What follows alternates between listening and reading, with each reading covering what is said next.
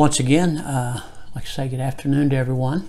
And again, I want to let you know, I hope everything has been going all right. It's so odd because we're so used to, for years and years, having regular, most of us, conversation, at least acknowledging, talking about trivial things or even real things. Just that relationship is just not there. It's very, very, very odd for me.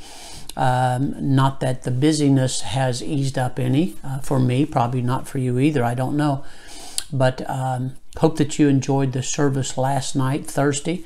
And I was thinking this morning, as I'm thinking about all the constant changes going on, I wonder in all that's going on in the Christian life right now, or in the world, in America, in our area, whatever, I wonder how many Bible-believing Christians see the devil working. Now, as soon as I bring that up, you go, oh yeah, I can. That's not what I meant. I wonder how many understand what it is that he's trying to do. Not Revelation end time stuff. I mean now. I wonder if we even bring up his name in conversation. If all of this that I just said to you is well, to be honest, preacher, no. Do we really believe in a real being who is our adversary? I mean, he's a real being and he's our enemy. You know, the Bible says in 2 Corinthians 2 and verse number 11, lest Satan should get an advantage on us, for we are not ignorant of his devices. Now, the devices are things he uses, the ways he goes about doing things. These are the devices. The Bible also says in 1 Peter chapter number 5 and verse 8, be sober. That's very serious. Be vigilant. Stay on guard. Why? Because your adversary, the devil, as a roaring lion, walketh about, seeking whom he may devour. Today, if a person in a group, sometimes within our own family, to show you that we're not really thinking and acting the way that we should, the next time something comes up among friends, neighbors, in a grocery line, on a phone conversation, whatever it is, bring up the devil's name and talk about him as real and the reality of evil spirits, and which is what he uses, you know, and consider he's not really. It's something foolish and something we don't recognize, you know. And this is normally how we picture and look at things. And Satan and his emissaries are not spoken of in polite, educated, more well-rounded, those with real understanding. They're not really spoken about in those kinds of circles. Which, if I were the devil, it'd be exactly what I want. I want people to get to the place where my name's not brought up, I'm not included in the conversation, nobody references me, just act like I don't exist for right now. You do know later on, he's going to want everybody physically, openly, to praise him, glorify him, as though he is God. That's what he's always been after. But right now, he does his best work, if you would, in the shadows, not being mentioned, and yet he's very much at work. Now, we all know this when I bring it up. There's even a lot of preachers nowadays that to preach on hell, they don't want to do that. To bring up the devil other than in an education type way, they really don't talk about him as an integral working hindrance to everything of God and us. And it's just the way we go about our life. We talk about him, or people do, as kind of like as we grew up in church, we call it church, as what the devil is simply a personification, a made-up thought because of the way we were taught since we were little, but we know better than that now. Most of us would not say that. I don't really think he exists. But sometimes we live and act as though we don't believe that. God's Word, however, makes it very clear that he really exists. If God knows he exists and he also fought against our Savior. You would think that we know that he absolutely exists. His aim, of course, is to destroy man as a whole, and he definitely, personally, is going after the Christian, those who are saved, not to destroy us, because he can't. But what he's after is the destruction of our testimony and to bankrupt our influence for the cause of Christ with other people. And so he's very much at work. And the devil is a real adversary. While you're sitting at home, while you're struggling with things, you got to look at not just the bigger picture, revelation type stuff, though that's where it's going, which goes to make sense on why certain things may be happening here because of the end result. But we get so caught up in the here, we've lost sight of that. And then all the things going on, we've really kind of lost sight of, wait a minute, what is going on? Who would want this? What is this leading to? And I'm not talking about conspiracy theories and making stuff up. He's really working. He's really at it. For example, Satan often comes, the Bible teaches, as an angel of light. How could he do that? Posing as in truth or culture or education or even religious good. Okay? Good. He dresses in garments of spiritual advancement and seeks to lead men astray. What I mean by that is this. He doesn't come with chains and scars and symbols of the devil and know what he does. His ministers, many of them, are ministers of, watch, righteousness. You say, well, that'd be hard to spot. Unless you really knew how God described him, the devices that he uses. And yet today, well, you know how we do. I really like that guy. He's so nice and pleasant. He's a great teacher. But he really never exposes the devil, the full cause of God. He talks a lot about character building and how to strengthen people and all those positive, nice things we like to hear about ourselves. Underneath this pleasant exterior, this thin sugar coating, this veneer, lies a very bitter pill that will cause people to be destroyed, and there's a real fatal dose of error. And so I'm going to bring up a point here in a minute. Also, if the devil cannot deceive, destroy, mislead as an angel of light, then the Bible said he is as a roaring lion, seeking whom he may devour. Sheer brute force, pushing himself, demanding, shoving, scaring, the schemes that he has across our landscape today, was so willingly. I'm not talking about our American rights. I'm not talking about our rights as human beings.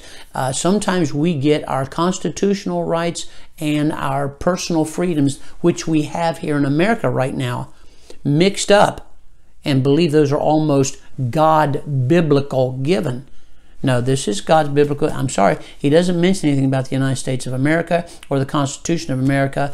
And you can say, I believe God did. Okay, that's fine. I do too. But let's not get those mixed up of our personal rights and our American, living in America rights with biblical rights, because you'll get a lot of things mixed up. And the devil look around you.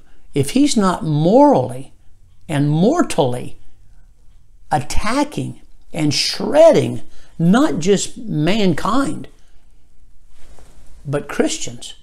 Stop and think about it.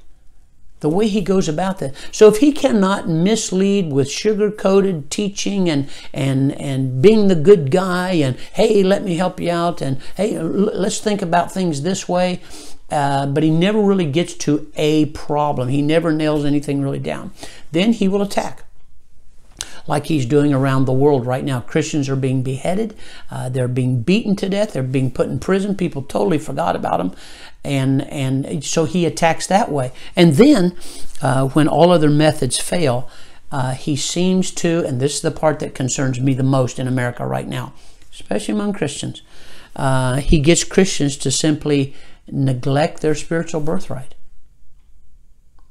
We have accepted as being clean, American, moral, living, caring people. Did anybody hear what I just left out? Christianity. Our Christianity. If he can induce us to just keep busy in worthwhile efforts, okay, taking care of our family and providing for a living, and see, all of those come so close to the truth of God. Even much of it is, but he uses it to mislead, and we have to be careful of this. If he can keep us busy, and what he does, watch, to show you how it works, he's keeping good people, born again good people, away from Bible study, their prayer life, their walk with God, their conversation about God and the Bible all the time. Then he knows that pretty soon we're going to be spiritually bankrupt, spiritually ruined. We'll be spiritual paupers. We become impotent. I mean, just no power, just existing cleanly, but we don't recognize him. We have a real adversary. We have a real adversary. So while we sit at home, or maybe even here at church, or we're not hurting anybody, that's a big tool the devil uses, as I must be right because I'm not hurting anybody. I'm a good person, so what harm is that? No different than the days of Noah and other times. They were marrying and giving in marriage and building, and God sent a flood and destroyed them. You know what they forgot? You know what they left out? God. And so sometimes the devil will be an angel of light to mislead and direct in teaching and guiding that way. If that doesn't work, he's as a roaring lion. He will attack and destroy and rip and almost forcing his will upon this world. And then if that doesn't happen to the Christian, everything's okay. I'm doing well. Really, I don't think it's quite that bad. And we just kind of ease into a law and almost fall to sleep spiritually, and just think we have forgotten we have an adversary, and his name is the devil. Some years ago, again, I read a story about a atheist that lived in Europe who had a rather large farm, and he bequeathed that farm to the devil in his will. You see, you can't do that. Well, he did. And the desire of the man was to leave his property, just leave it alone, absolutely untouched by human hands from now on. Well, as many decades went by, needless to say, the whole farm, whatever structures there were, they began to fall down, to rot away. The nice farm at one time now was overgrown with weeds and thistles and untrimmed trees, and I mean, it just basically turned into almost a wilderness and an eyesore for the whole community. Everybody recognized it, and everybody was out. What happened? Well, that belongs to the devil now. That belongs to the devil now. And so what happens is there was just, watch, plain neglect. Nobody came in and sowed wild oats or weeds or thorn trees. Nobody came in with hammers and saws and beat buildings down till they started falling apart. No, it's just neglect. Just simply a neglect produced all of these evil and negative results. Just not taking care of what a person should take care of. And so many times the soul of a man becomes very unfruitful, and he becomes a pawn of the devil, being used of the devil, because he fails to live within the grace and power of God. When you're living close to God, you recognize evil.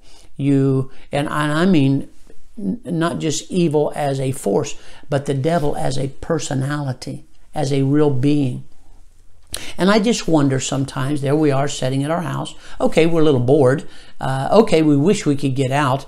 Okay, we wish we'd go eat once in a while, or maybe even go back and start attending church. But in all of this, understand, behind everything that's going on, this is his kingdom he's trying to set up.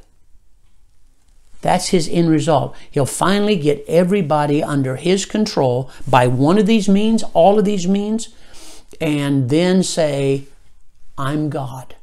What he meant was, I'm the God of this world. He could not get praise in heaven. God kicked him out of there. He sent him down to here. God gave this world to man. The devil was left out in the cold, so to speak. And he said, not going to happen. This is my place. I am the prince and power of the air. I am the God of this world. Even God said that. And now we sometimes have forgotten all this. When you're sitting at home and you're talking politics and you're talking issues and you're talking education and you're talking survival, can I say something? Did anybody bring up his name or his purpose? Are we really becoming ignorant? Not willfully, but out of neglect. When we mention that, what do our kids think? What does our spouse think? Why didn't we bring up his name? Charles Finney, the great revivalist and preacher of long ago, said this: if you don't believe in the devil's existence, try resisting him for a while, and you'll believe in it. Think about that. You don't think he's there? Then resist not talking about him. Talk about him. Resist doing evil, thinking evil, behaving in any evil or sinful way. Try to do good. Just start doing good. Evil will be present right off the bat, and you will find out if he cannot by others to smoothly talk you away from that, then he will attack. If he cannot attack, he'll try to use something I think works extremely well here in America with American Christians. Just don't bring it up. Just ignore it. Just neglect. And you'll find out that your own life will be overgrown with thorns and thistles of this world and begin to just take over. That which you have built will begin to fall apart and decay rather quickly. And so please understand, the devil's there. I know you just got your checks. I know that you'll still be able to go on, and I know you're still hopeful that our government will do this and this will be okay. And we reassure each other that it'll be okay. The devil's trying to destroy you, your family, the work of God, the cause of Christ, and get every Christian to just simply don't worry about it. But he's there. Do you know in the early church that made Christianity really explode was persecution? There's something about telling somebody you can't pray that makes them want to. There's something, it's our natural rebellion, believe it or not. There's something about saying you can't go to church that we straighten up our shoulders and go, wait a minute, something's wrong. And it's right. Something is wrong. And again, the devil is simply saying, don't worry about it. No, look, see, nothing's being hurt. It's going to be okay in a few weeks. Every time that we give in, every time that we ease up, every time you see something like this going on in the world. You know, the last time there was a volcano or fires or hurricanes, right? Tennessee, Texas, places like that right now, mudslides, lack of rain for months in some areas. What do we talk about? The news, the weather, they deserve it or they don't deserve it. When's the last time you recognized your adversary, the devil? Folks, he's real. He's not done. He didn't die. He didn't give up because we're all pulling together and washing our hands and we now have some rolls of toilet paper. He didn't die. He's out there. He's coming after you. The more you live for God, the more he's going to try to destroy you. Please be careful. He didn't die because really nothing's going on right now. Nothing bad. Be careful. The devil is an adversary. You don't believe it? You don't believe it? Just try to do right according to the Bible. You'll be in for the fight of your life. Maybe that's why some don't. But the thing is, I'd rather go down fighting for Christ. And I don't mean politically. I mean standing for right, telling what's right, living right, proclaiming what's right. That's what I'm talking about. You're going to find out your mind will be attacked. Your family will be attacked. The cause of Christ will be attacked that you're a part of. You'll find out he's real quick. But greater is He that's in me than he that's in the world. God has blessed us with all of this. But don't forget, He wants to sift you as wheat, not to pull out the good wheat, but to find the dirt, the weakness, the helplessness that you have. And He's going to use it against you. Be careful, my dear Christian friend. Pray today, read your Bible, talk about the Lord.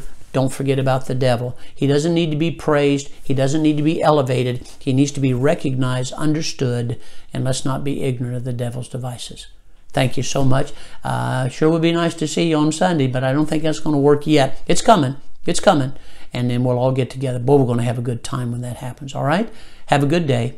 Bye-bye. Don't tell me like I wish it was. Preacher, tell me like it is.